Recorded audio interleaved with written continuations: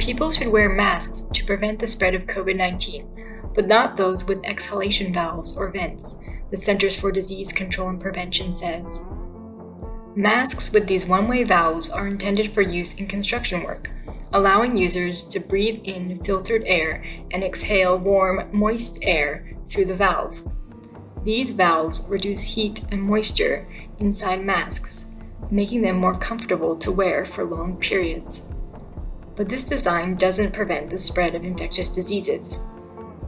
The main reason for wearing masks in the COVID-19 era is to prevent respiratory droplets from traveling into the air when a person coughs, sneezes, or talks. But when a mask has a valve, respiratory droplets from the wearer are expelled into the air and could reach other people.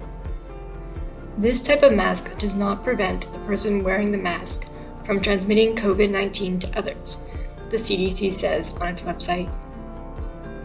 Many airlines have already banned customers from wearing masks with valves.